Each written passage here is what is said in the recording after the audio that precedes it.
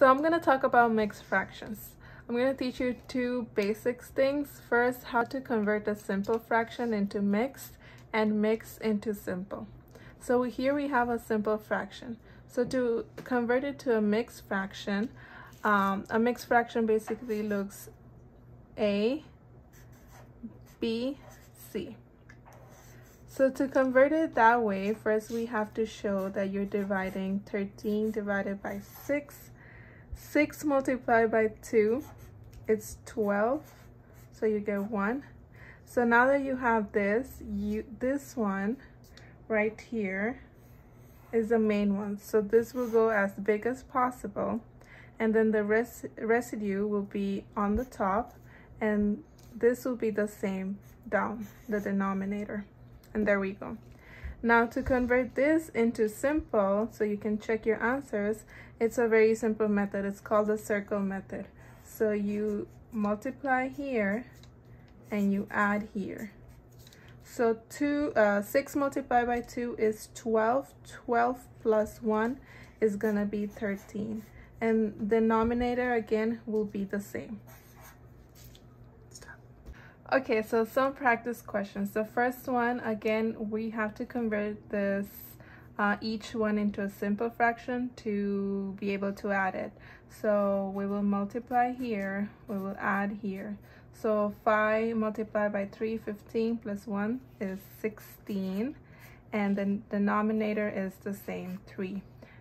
Plus the same thing here. So 2 multiplied by 3 is 6 plus 1, 7, and denominator 2. Now to solve this, I have another video which explains all about fractions, but you use the butterfly method. So you multiply 16 by 2, which is 32, plus 3 multiplied by 7 will be 21, and then you multiply the denominators, which is 6.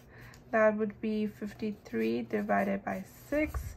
And to convert this into a mixed fraction, you would do 53 divided by 6. So 6 multiplied by 8, 48. 53 minus 48 will be 5. So again, this one is the main one, so it goes as big as possible.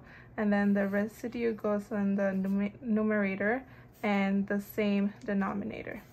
There we go.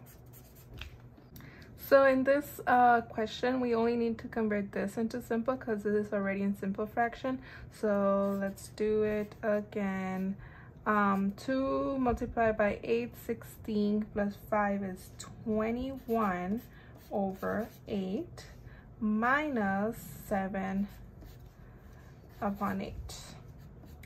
So here, because of the denominators are the same, you subtract it straight. So 21 minus 7 is 14, and this copies the same. Straightforward question. The same concept. Let's convert this. So 4 upon 9 multiplied by 5 multiplied by 1 is 5 plus 4, 9. So 9 upon 5. And when you multiply fractions, you just go straight way. So 4 multiplied by 9 is 36. 9 multiplied by 5 is 45.